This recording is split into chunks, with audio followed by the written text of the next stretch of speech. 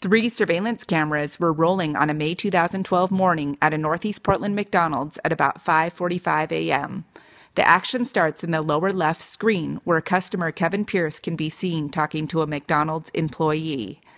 Pierce's attorney says Pierce has no teeth and asked for a new sausage McMuffin that wasn't burned so he could chew it. The employee shakes his head no. Pierce slams the biscuit onto the counter, and the bun can be seen landing on the floor. Pierce storms out, and the employee follows.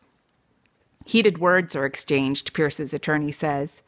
At one point, Pierce appears to throw a cup at the employee.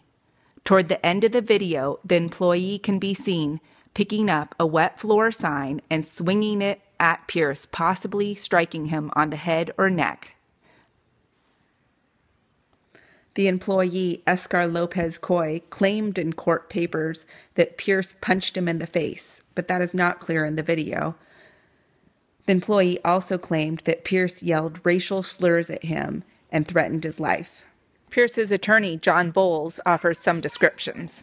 If you can see, though, the guy was gesturing for him to come back into the property. Like this, come on in. Mm-hmm. My client did not make any contact with him, didn't hit him, any of that. It was just a biscuit on the counter, and the bun goes. And that guy had told the police that he was punched in the face.